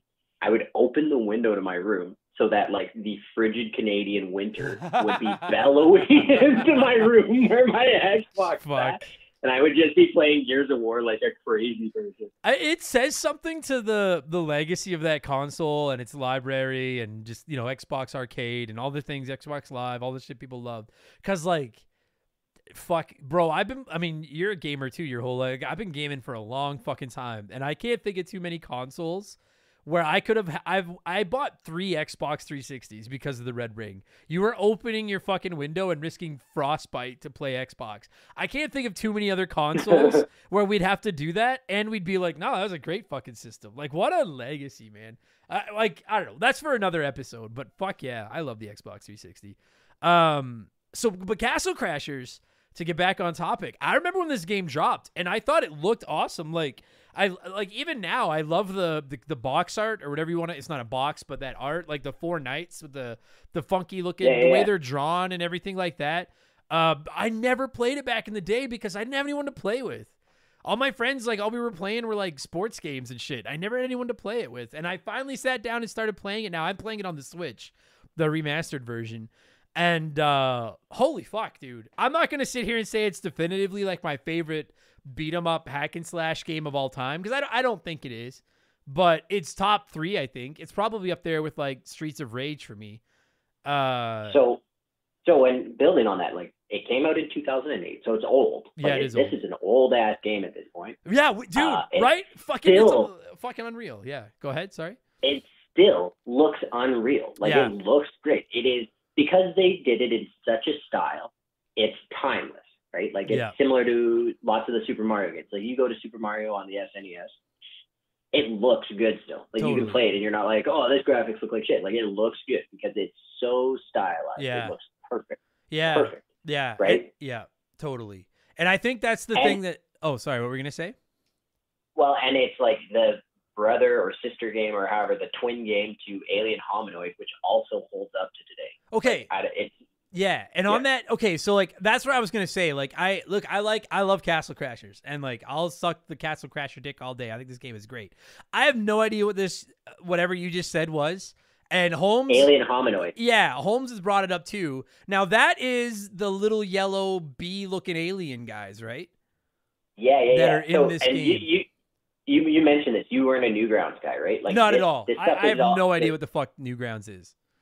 Newgrounds is like. It's like freaking Reddit before Reddit with like video games and flash art, and it's a vile place. Like it is absolutely vile. But every now and again, like, not safe for work content. It is the most disgusting place on earth. All of your childhood dreams and memories are painted there. Okay. But every now and again, there's somebody on there doing like freaking awesome stuff. Right. So the publisher, the Behemoth, I think they were the guys who developed Alien Hominoid, Castle Crashers. They might have some other titles, but those were the 2 that I remember playing. And they had like some short videos and stuff on Newgrounds that developed into these games, which ended up on the Xbox Arcade. And they were huge. Oh, I see. Okay, so it's like along the lines of like Strong Bad. Yeah. I don't know, like, am I Definitely. dating myself? Like, I don't know, like, when people bring up these internet things, like, I'm not even that much older than you. Like, I'm like, what, 2 years older than you? Something like that? Yeah. But, yeah, like, 2 years older. I don't know any, I'm like, I remember Stick Death. Does anyone else listening to this remember Stick Death? That's where we used to go for our internet jollies, but they never made any good video games. Anyway, well, that, So okay. what you meant by 2 years older was 200 Yeah, years exactly. older. Yeah, I fucking, dude, I suck. I'm such a boomer. It's fucking gross. But no, so this game is fucking dope. And I wanted to touch up, like, okay, so if you've never played this, ladies and gentlemen, it is like it's got some RPG elements, kind of. You can, like, level up your magic, your strength, and shit like that. But basically, it's a 1 to 4 player hack and slash, beat 'em up, whatever you want to call it, where you just go level by level, mash and attack, and beating up enemies. And that's, you know, like, we'll get more into it. I guess spoilers, there's really nothing to spoil, but we'll talk about the shit that's in the game. But that's what you mentioned, dude. That's the first thing that stands out to me about this game, too. Even the first second I started playing it, I was like, for a game that's almost 15 years old, admittedly, I'm playing the remastered version, but it's basically the same version. It just has more, like, playable characters and shit in it. Yeah, like, it looks this, and I'm going on memory and watching some of the videos, so I say it looks the same, but I mean, everything in the, you know, in my memory looks way better than it actually did. No, but dude, not this. Except for the Thundercats intro. For some reason, I went back and was watching Thundercats, and I was like, man, this intro holds up. Like, the opening credits for that show are tight. Well, I feel like that about Samurai Pizza Cats. I still love the opening Oh, of Samurai Pizza Cats. I love that fuck. But so good. Guido Anchovy is the man. But the graphics in this game, like, you said it, and, like, they're not revolutionary or anything. It's just there's something about them and the way they're drawn, and, like, those 4 knights that are on the cover art or whatever you want to call it, like the red, green, orange, blue knight. And I know there's a ton more of them now, but you look at those 4 and what a brilliant design, because they look like, and I don't mean it at all as, like, a dig, but, like, they've almost got, like, some Power Ranger undertones to them, you know, where they all look the same but different. And, like, that's brilliant marketing, in my opinion, because that's gonna hook anybody from our era. Like, anyone from our era is gonna, you can't not look I remember when this game launched, and you can't not see that title screen, that case art, those 4 knights, and not at least be intrigued as to, like, well, what is this? Like, it just looks. And then the fact that when you actually get into the game and start playing it, it looks identical to that cover art. Like, they nailed that transition, like, you know? Yeah, you can tell, like, there's a few little things in the game that, you know, give it away as being, like, a Flash game, like the way they move and stuff. Right. You know, but the artwork is flawless. You know, simplicity of the mechanics. You know, it's like River City Ransom or Golden Axe. Like, it's one of those side-scrolling, or like the Ninja Turtles game, like Turtles in Time. Yeah. It's one of those side-scrolling games, the hack and slash beat 'em ups, that, you know, you don't have to have it overly complicated graphically. So then they focused on style. Yeah. And that is beautiful. Like, that just translates so well for this. Yeah, and the thing about it is, like, it doesn't just look great, because, like, the playable characters look great, the enemies look nice, the backgrounds and everything are nice. It's not just that it looks nice, but it looks funny. Like, dude, this game legitimately, there's a couple of moments. Like, I don't give a fuck what anybody says. And yeah, I'm a 39-year-old man with a 8-year-old sense of humor. That level in the forest where the owl poops because it's scared, and then the deer, like, has the rocket poops, and it, like, blasts him across the screen. And then that giant bear comes out from behind the bush and looks like he's going to attack you, but then he gets scared and just shits his pants and then hides under the back. Like, that has made me laugh every time I've played through that level. And it's just those little things. There's stuff like when you fight that one, I don't know if he's like a robot or not, but that one, like, big mean knight guy. And when you kill him, he falls into the pool of lava and then gives you the thumbs up. Like, stuff like that. It's just it's just, there's not, like, and the thing is, like, the game runs silky smooth. There's never any problems with it. And it feels like they, I'm trying to figure out how to say this properly. I almost feel like they compromised on the complexity of the art, but in a way that benefited the game. It was a less is more type thing, and it worked so well. Do you know what does that make sense? Yeah. Like, yeah, definitely. They didn't necessarily compromise on it, though. Like, the original art, like the concept art for the game, it looks like children's drawings. Right. Like the guy who did a lot of the lead art was a guy named Dan Paladin. So basically, like the way that game was developed too, it's got a really cool backstory. So the game was developed by all these nerds on Newgrounds. So they like borrowed, I think there was like 20 or something of them, where they got like their artwork. The music was all done by these Newground guys. Like it was basically like a fan made game. It would be Right. like an indie game, Right. but by the fans for the fans, right? Okay. So you had like Dan Paladin and Tom Fulp, I think. Like these two dudes basically, you know, got all these Newground guys together and put this stuff together. So like a lot of the artwork is like something you would have drawn in Microsoft. What was that Microsoft Paint program? Right. Like it Right. looked Yeah. so bad. The artwork in the game is actually like the upgrade Oh, from well, the concept art. and that's why I was trying to figure out how to say it, because I don't want to sound like I'm like disparaging or pooing on the art. I think it looks gorgeous, but just the fact that like so many games, even when this game dropped back in 2008, like games were starting to. We were right, like we were getting Gears of War, and BioShock, and stuff like that. And this game dared to just be like, nah, we'll keep it simple. It's going to be great. And it is. It's like, I think this game looks as good as anything I've played in years. Like, obviously not photorealistic, but that's fine. It looks like a video game. It looks like a bright, colorful, cartoony video game. And like, that's perfect. I feel like they yeah, definitely. I feel like they took something that they were like, we could have played this on the SNES and we've now polished it for the modern. Yes. Modern gaming console. Totally. That's totally. Yeah. It's fucking, I love it. It's legitimately like, I'm not going to say it's quite as beautiful as Cuphead, but it's in that same conversation. Like I love the way those types of games look. Like just everything. So when I played Cuphead, this is the game that I thought of. I was like, oh, this is the better version of Castle Crashers. I mean, look, like Cuphead is fucking one of the greatest looking video games I've ever played in my life. But this is still like, it's stunning. And then what adds to it is that like, not only does the game look good, it runs good. It's pretty fun. Like, and like, I know I say that like it's like a surprise, but the thing is, like, these hack and slash beat 'em ups. Look, I love the Turtles as much as anybody on this planet. Everyone knows I'm a big Ninja Turtles fan. But like those old Turtles beat 'em ups, you play them once, you play them twice, and you're like, all right, like, well, that was fun. I've done that, you know. And this game, like, admittedly, I have one semi qualm with this game, and I'll get into that. But this game I don't know what it is, dude. Like, I've played through it by myself 4 times. And played through it online with some members of the community a couple of times. And like, I'm not bored yet. And there's no variety. It's the exact same levels. It's unless you go to the difficult mode, the insane mode or whatever. But like, other than that, it's the same levels with the same bosses. And the characters outside of their magic and the way they look don't really even seem to be that different from each other. But there's something about it that just, it doesn't get boring. I feel like it's like, have you ever played Streets of Rage? Have you ever played any of the Streets of Rage games? Yeah. Like I think those are the masterclass in how to make a beat 'em up that doesn't get old. And I don't think Castle Crashers combat is as deep as Streets of Rage, but there are layers to it. And I appreciate that they didn't just, like you said, I don't remember what this cost, but it was like a $5 or $10 game or whatever the fuck it is. And they totally could have just made it like, just mash A and B, get through the game, and you're golden. And they did not do that. You know, they gave you all these different weapons. They give you the ability to level your character up however you want. Every character's got different magic.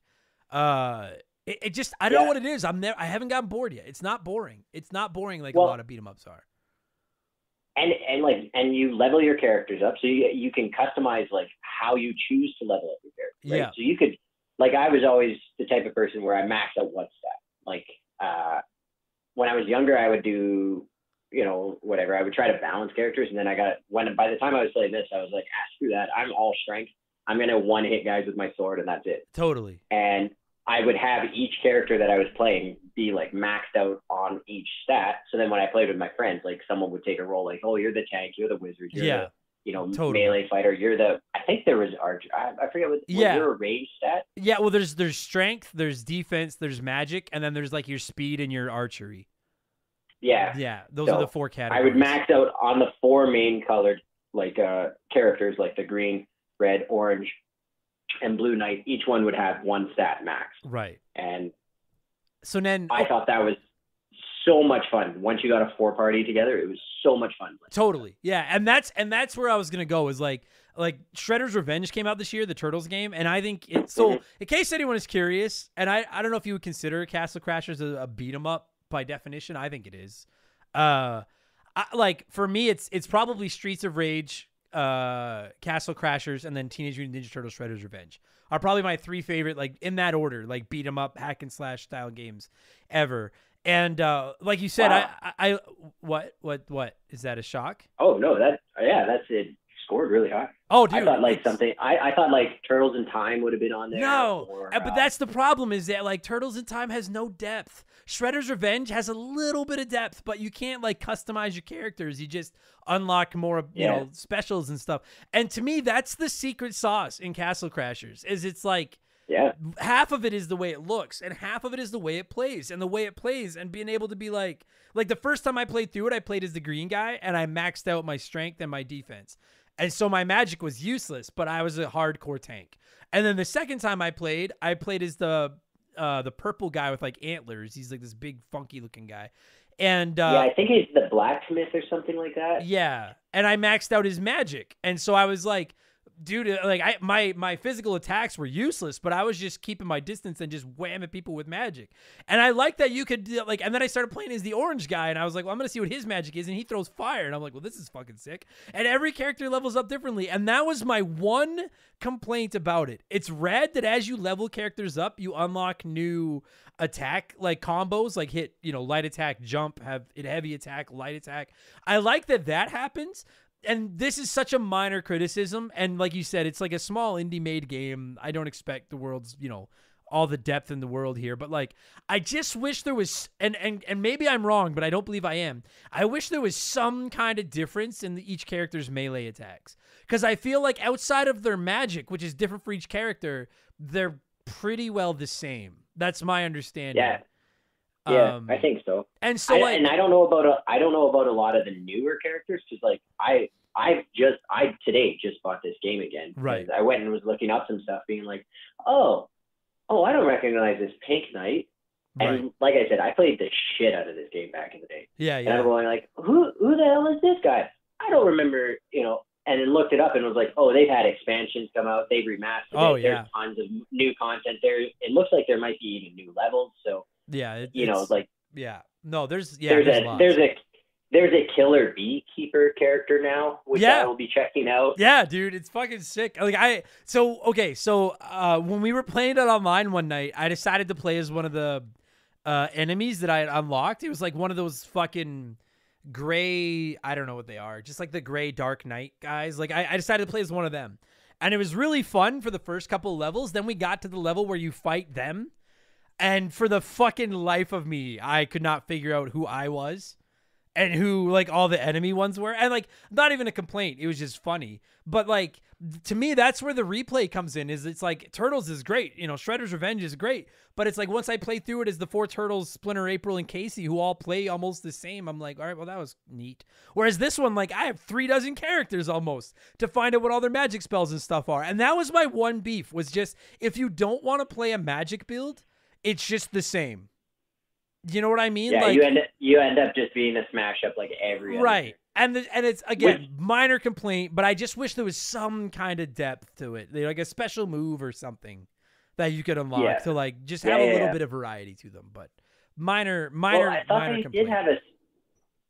I thought they did have a special move for their melee, like a tornado attack or something like that. Well, they have like other attacks that they can do, but I'm 90, and I mean, if I'm wrong, fucking people are gonna yell at me, but like, I'm almost positive that for the most part, their melee attacks are pretty well the same. It's just like they may do something like slightly different, but it's the same.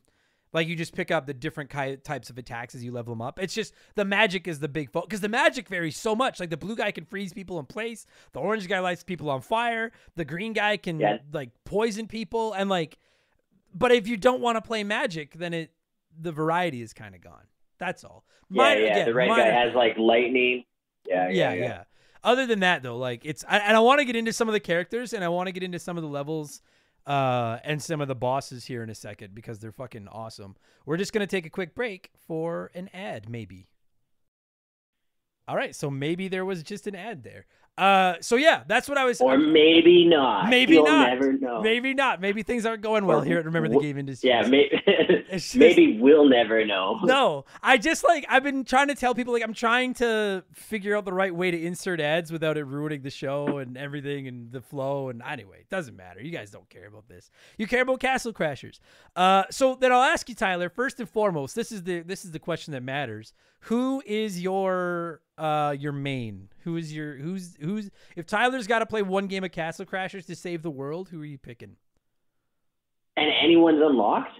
Yeah, let's just say that. Yeah, everyone that you can play as is unlocked. Yeah. So back in the day, my main was always one of the main Castle Crashers, like one of the main colors. Yeah. And I think I usually played as blue. I liked having the ice. Yeah. I don't know. I just like the ice block, the ice fist that punched you in the air for your big jump and everything. I thought that was awesome. Oh, dude, yes. The magic where you can bounce up in the air is a fucking godsend. It's so good. Oh, sorry. Continue. Today with like the expansion and all the extra characters, I would probably play as the alien hominoid just to have the 2 games from the developer in one. Would love that. But now, do you remember there's the level where you're on the alien ship and you get swarmed by 300 of those little bastards? I can't even, I've never played as him in there. I can't imagine trying to figure out which one you are in this fucking sea of 1,000 of these little yellow bug. Yeah, you just start mashing attack. Yeah. Just start swinging. Totally, yeah.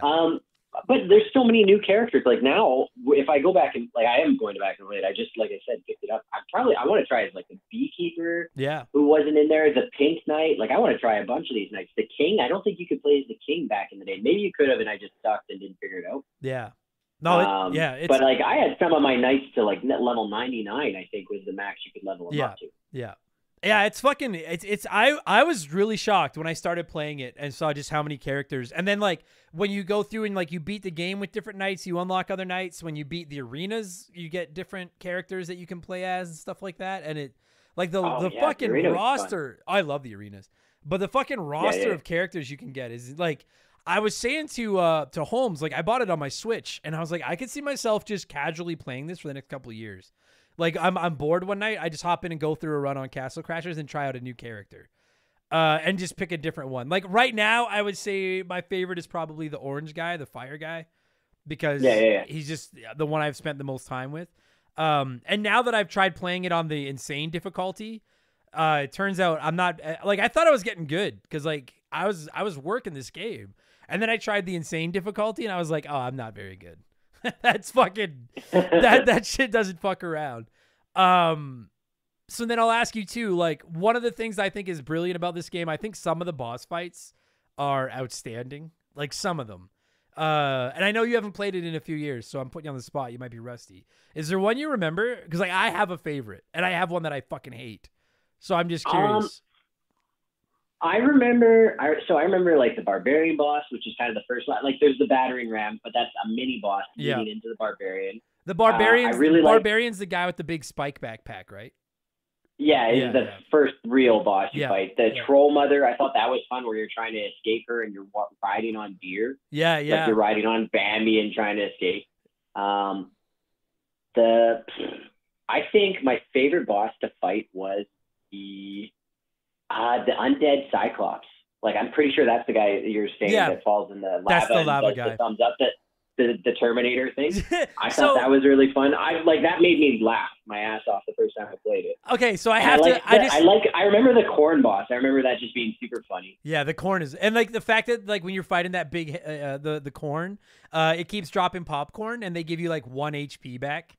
So while you're attacking, you can run around and inhale all this popcorn. I was just going to say that Cyclops that does the thumbs up in the lava, and everyone that's listening is going to yell at me, but I don't watch a lot of movies. I've never seen the Terminator movies. I had no idea that was. I know. Get in there. Go ahead. I get it all the time. It's not just the Terminator movie either, Adam. That's Terminator 2. I know. That's what everyone keeps telling me. Yeah, I know. It is a pillar of modern. I don't watch movies. I only saw Star Wars for the first time over the pandemic because I had nothing else to do. I've never seen anything. But rewind back into the pandemic and watch T2. Like, that's way more important of a film. Hot take. All the nerds in the world are mad at me, but Terminator 2 is way more important of a film. Well, I never knew that thumbs up was from that. And then Holmes told me, and I was like, oh, man. And then I've been debating for days whether or not I was going to admit that I didn't know that was a reference to Terminator on the show. And I was like, whatever. People fucking hate me already. I'm just going to say it. I thought he was just giving you the thumbs up to be like, hey, good game. You got me. Like, I didn't realize that was a reference to a movie. I thought it was just him being a gracious loser. But I guess not. Well, maybe it is still. I don't know. But yeah, I like that boss fight too. I love the Medusa snake. And the reason I like her so much is because she's got like a single like Ugg boot on the end of her tail. Like she just wears like one like spiky heeled boot on the end of her tail, and that's like all. I think that's it. I love that. As a Medusa would. Yeah, totally. Yeah.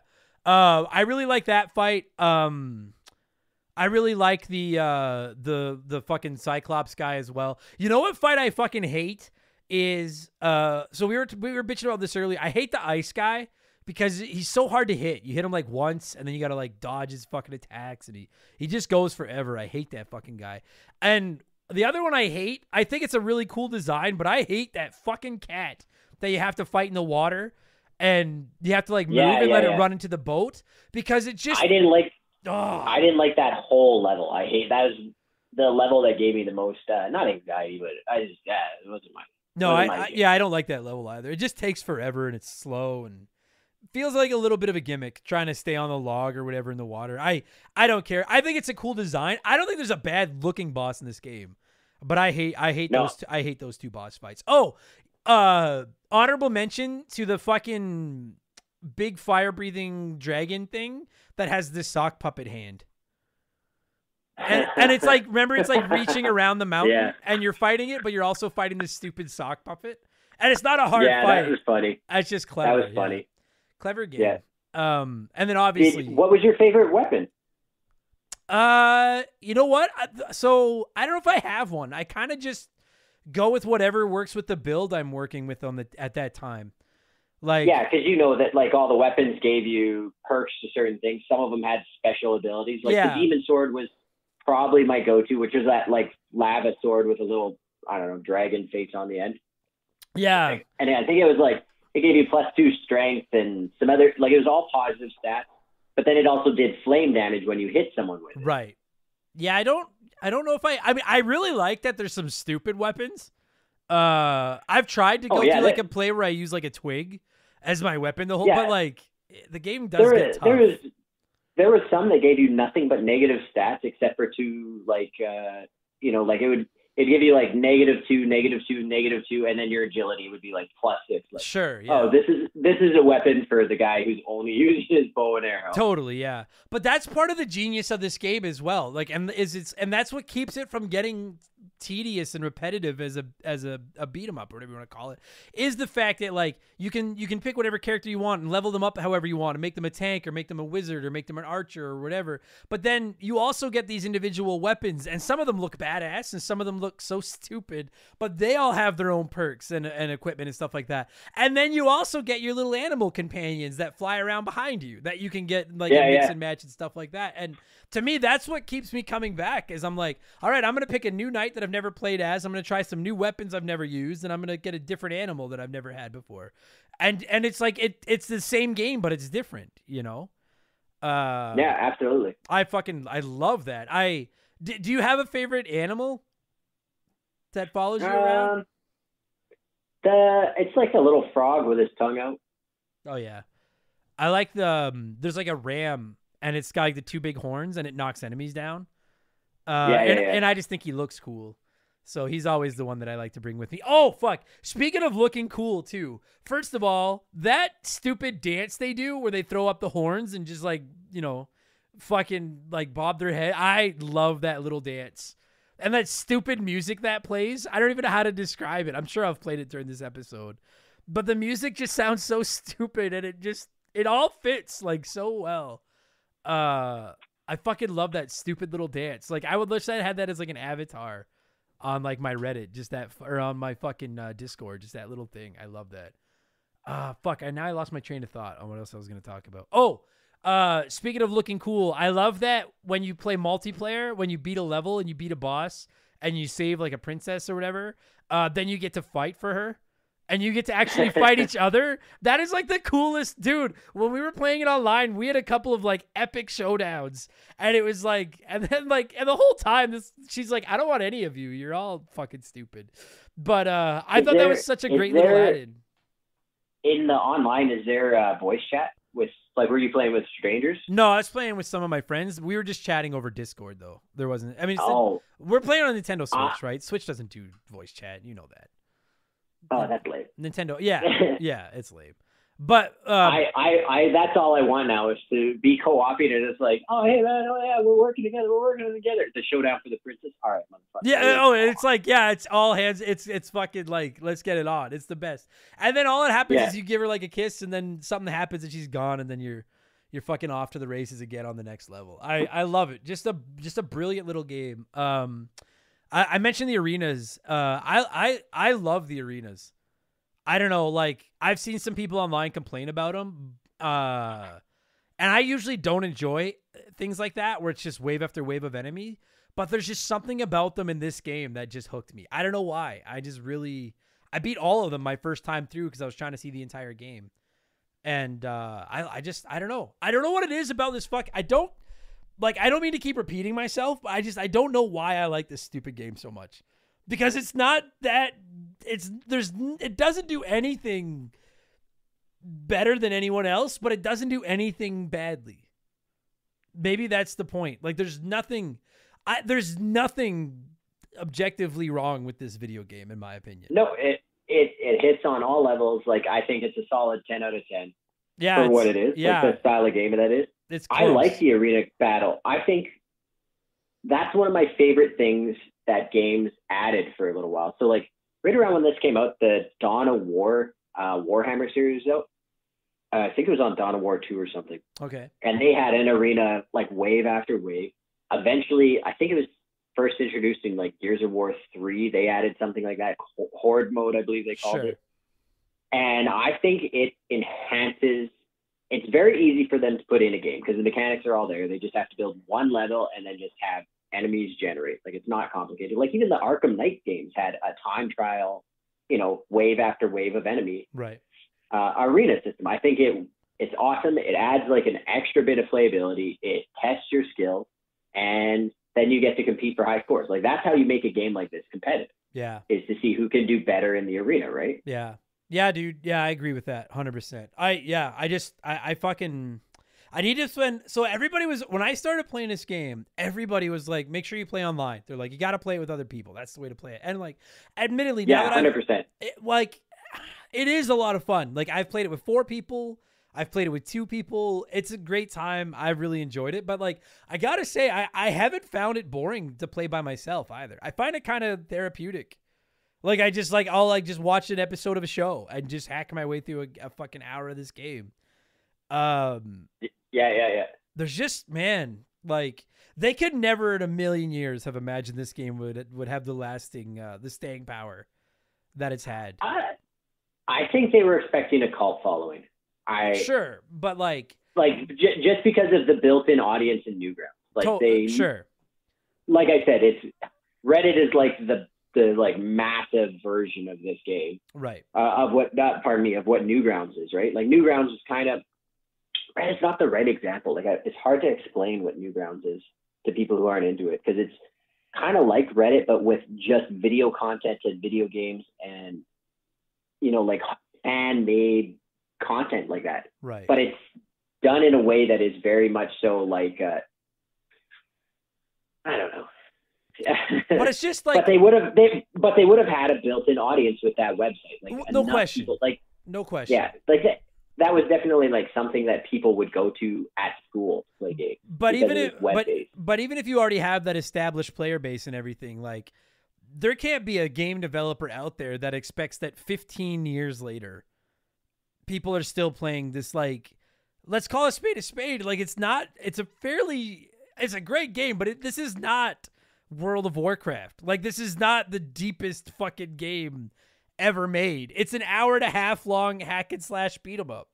But the fact that like 15 years later, you're still releasing remastered versions and there's so many characters now and people are still playing it. I've had no trouble finding people to play this with anytime I've wanted to. Like there are big AAA, 10, 100 million, trillion, billion dollar development games that don't have the staying power and the following that this fucking game has. Like it's really, and from the day it released, knowing nothing of Newgrounds or whatever the fuck it's called, I remember when this game came out and thinking like, dude, that looks really cool. Like it was the perfect storm, and that it's still around. Like, I don't know, man. I'm a fan of the game, but I also just have a lot of respect for its legacy and what it's done. Like it's just, I've played some great games this year that won't be talked about at all in 15 years. But Castle Crashers, people still want to play Castle Crashers. Like people, I get like when I posted we were covering this game, people lost their shit. They're like, "Fuck yeah!" And I was like, "How the fuck does everybody love this stupid game?" But now I've played it, and I'm like, "No, I love it now too." I get it. So it's like Star Wars. Everybody said Star Wars was great, and I was like, I don't know. Then I finally watched it, and I was like, that's pretty good. And like maybe I'll have to watch Terminator 2 now. Maybe I will have to fucking try it just to see. I don't know. Just to get that reference of the thumbs up. You do. 110% you do. And when you watch it, you have to keep in mind that everything they're doing there, other than like, and you'll be able to tell, other than like maybe 3 special effects, are all practical. They use like blank fire weaponry. So much of that movie is like animatronics or like stuntmen going above and beyond. So watch that movie because it'll blow your mind. All right. Well, I'll watch it, but I'm gonna try to will a Castle Crashers movie into existence now. I'm gonna try to make that happen. I've done it with other things. I can make that happen. Yeah, I'm pretty sure some nerd on Newgrounds is listening. Oh yeah, like, we can make that. No question. Man, I'm trying to think. Like we talked about the bosses, we talked about the arenas, we talked about the weapons, we talked about leveling up, we talked about how cool they are, we talked about the animals. Is there anything we missed? Oh, I want to just say I think it's hilarious that you can eat a sandwich and grow really big, like and go Incredible Hulk. But I also think growing really big and going Incredible Hulk seems a lot better on paper than it actually, like when you actually do it, it kind of sucks. Like I was like, I never use it. I maybe I'm just not very good, but I was like, I don't care for this. I'm gonna stay little, and just stick to my skills. But I do like that ability a lot. Oh, that's my other complaint is when you play multiplayer, it'll automatically use potions if you die. But if you're the last one left standing or you're playing single player, it won't automatically use your potions. And I don't fucking understand who made that decision and why that is the way it is. Fucking pisses me off.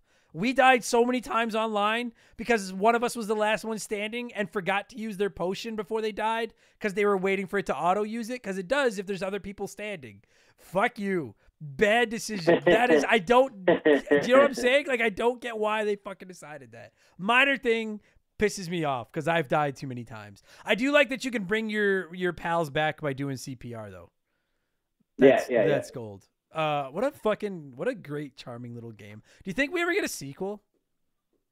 You know what? It's been 18 years or whatever. I don't think so. I don't either. And I don't know. Maybe they just figure we've done everything we can do with it. I would love a sequel. A Castle Crashers 2 would be like top of my, I'd be so excited. I don't think it ever happens, but if it doesn't, I still have like 30 more nights to fucking level up. So I got lots to do. What a great little game. Are we good? So the Behemoth tweeted in 2020 that they're not working on a sequel, and everybody flamed them, being like, "Yeah, come on, why the fuck not?" Like, fuck, whatever. You know what? I'm gonna make a bold Adam Blank prediction right now. By Sunday, December 18th, or whatever December 18th is, in 2025, there will be a Castle Crashers sequel. Anyone listening to the show in the next 3 years, call me out if I'm wrong. We'll get a number 2. I'm just gonna. They're making an alien hominoid sequel. Yeah. So if they're doing that, they finish that, then they make Castle Crashers 2, and then they just print. Yeah, and they might. That's because that's how their games came out. It was Alien Hominoid and then Castle Crashers. Yeah. So I'm locking it in by December 18th, 2025. We have Castle Crashers 2. That's my prediction. Love it. All right, we got to score this fucking thing. So the scale we came up with was out of 360 because it was an Xbox 360 game first. And Sure. I love the Xbox 360. So I'll shut up. The floor is yours. Tyler, what are you scoring Castle Crashers out of 360? All 360. Nice. I love it. I don't give perfect scores, and that it was a perfect game. I probably played it for like 4 years, like you said, as comfort. Yeah. 4 or 5 years as comfort food, like till I upgraded from it 360. I love it. It was a go-to. Oh, man. I think... Yeah, I mean, I got to give it like a... I'll go like 340. It's good. My only beef with it is, like I said, I wish there was a little bit more variety to the melee combat. And and you know what? And I don't give a fuck. This is a legitimate criticism. Maybe I wouldn't have dunked on it for this fucking back in 2008, but I can do this now. Where the fuck is crossplay? How the fuck am I on Switch in 2022, but I can't play it with anybody on anything else? I don't even know if I'm saying I'm taking a point off for that. It just pisses me off. But no, yeah, fucking, I love it. What outstanding fucking game. And I fucking knew you played it. As soon as I knew it was covering Castle Crashers, I texted you. I was like, Tyler, I've seen your art. Like, you're a talented artist. And I was like, did this game influence your art at all? Because it looks similar to some of the stuff you do. I was already doing a lot of similar stuff when this came out. So not really influenced by, but definitely like in the same vein. Yeah, you can see it. Yeah, and I'm not saying that you copy it or anything. Lots of my graffiti was already very similar to this because it's easy to do. Sure. But like in a cool way though. It fucking looks awesome. All right. Well, we're done talking Castle Crashers. But in addition to stealing art from Newgrounds, you do other things. If people want to check out your other work, where can they check it out? Where can they find you? So we got a film up right now. I'm part of a studio that does short action films. It's S762 on YouTube. And our current film right now that's circulating is Quiet and Able. It did pretty good in like the indie film circuit. And yeah, we're just kind of still working on we got 2 more films that have been shot and we're editing. And then we're working on doing a short film, like a little 10-minute thing this winter. And then we have a Stalker film coming out. We'll be filming in the spring, pardon me. That's based on like the Stalker Shadow of Chernobyl games. Oh, They're sick. like a first-person shooter game from the Ukraine. Yeah. So pretty pumped to work on those. We kind of put that on hold with everything going on in Ukraine right now because Sure. we're like, Yeah, their new game got delayed because of what's going on over there. And Yeah, I'm really excited to play that game when it comes out. It looks awesome. Did you play any of the originals? No, I had never heard of it until that man. new one got announced, and I was like, this looks fucking tight. Like, I'm interested. It looks awesome. I can't for sure say this, but I feel like the first one was a huge influence into how Fallout went from being a turn-based strategy game to a first-person shooter. Oh, is that right? Eh? Because I feel like it, because it was one of the first shooters like that. Like, it just felt very...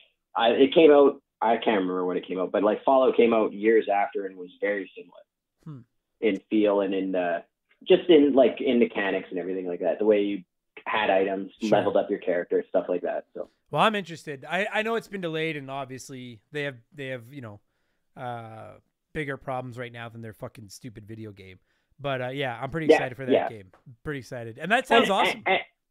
And that's why we delayed filming. We thought it was insensitive to Makes sense. No, that's cool. just with things going on. But we do have other films out. Like Quiet and Able is really good. It's a little bit into the future, kind of not quite as cyberpunky as Cyberpunk is, but like one of those steps towards that universe. Sure. From our universe. Yeah. So Awesome. very cool. Yeah, and I'll make sure to throw description, or I'll throw a link to that in the description of this very episode. So if you're interested, go to that description and check out Tyler's work. And buddy, I can't. On our YouTube, we have one guy who commented, "Oh man, this is the guy who's taken over in the Remember the Game podcast." That warms my heart.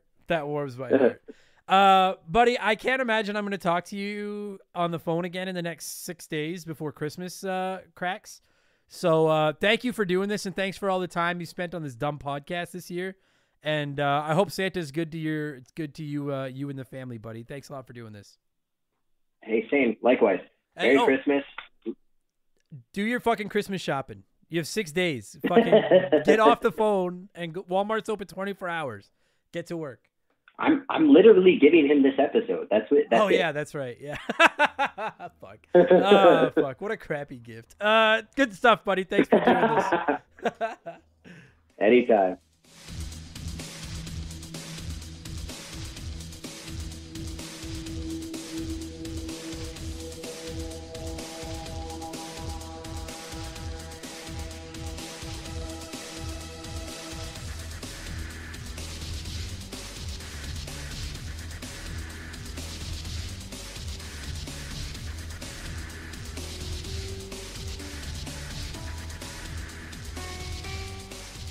And that's going to do it for this week's episode. Holmes, thank you so much for your generosity and for sponsoring this episode and for convincing me to play this fucking game. And Tyler, thank you so much for taking time out of your busy schedule to give me a call, explain Newgrounds to me, and talk more Castle Crashers.